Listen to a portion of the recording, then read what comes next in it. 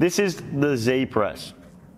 So coming out of the rack, all right, we've got our legs nice and straight. We're supported with a plate underneath our bum just to help with our hamstring mobility and to keep it nice and comfortable in the movement. From there, we're going to press up over the top of our head, big reach at the top, bring it down to our chest. Big breath in, set our core, press, big reach at the top, bring it back down.